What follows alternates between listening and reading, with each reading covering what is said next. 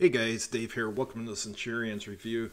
Today I'm going to talk about the bare bones basics of dice probabilities. Knowing how to calculate the probability will help you with game design and make you a better player. This will be a very short video as I believe in getting right to the point and not wasting your time. If you have a single d6 dice, the probability of getting a specific number is 1 out of 6 because there is only one way to roll each number.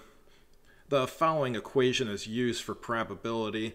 Probability equals the number of times a number can occur divided by the total number of possible results.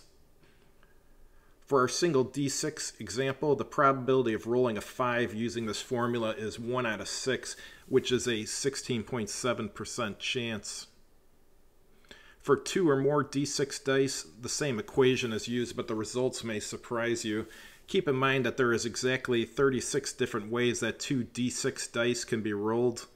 Let's take a look at some examples. Most people think the possibility of rolling snake eyes on 2 d6 dice is either 1 out of 11 or 1 out of 12. That's incorrect. The probability of rolling snake eyes on 2 d6 dice is 1 out of 36, which is a 2.8% chance. This is because there is only one way you can roll snake eyes, and the total possible results for the 2 d6 dice is 36.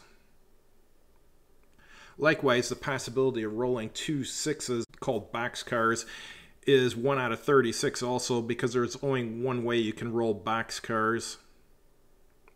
Here's a more complicated example. Let's calculate the possibility of rolling a sum of 5 on 2 d6 dice. That's where you add the 2 dice together to get 5. First, you have to calculate the number of ways the sum of the 2 dice can equal 5. Here's the possibilities. You can either get a 1 and a 4 and a 1, a 2 and a 3, or a 3 and a 2. With our formula, that's 4 out of 36, which is 1/9, which is a 11.1% chance.